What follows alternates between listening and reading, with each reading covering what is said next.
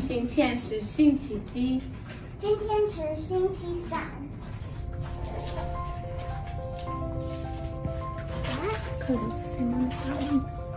When I started at Hutchison, I was a year above because of where I had been when I moved here.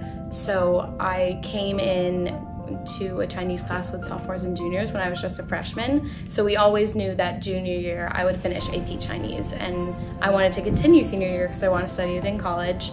So I worked with Lynn Tian and eventually Mr. Wilson, and we created a fellowship opportunity, and through that I was able to teach. I've taught them days of the week, class subjects, how to say their names, how to respond to like introductory things like hello, how are you, things like that.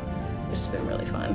It brought me back to when I was first learning Chinese and how it honestly has helped me with like my pronunciation on different things, and has brought me back to almost my basics. I'm more well-spoken, I'd say now, because I'm learning from them different ways to enhance my pronunciation in Chinese, which is really interesting.